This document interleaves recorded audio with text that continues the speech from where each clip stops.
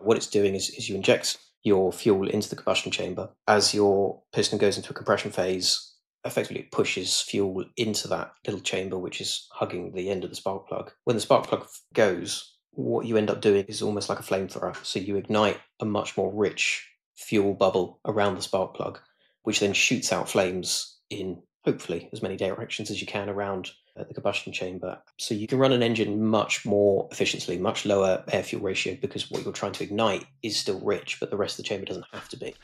So that's sort of one of the limiting factors is if we've got a lean air fuel ratio, you get to a point where it's essentially hard to reliably ignite it and achieve combustion.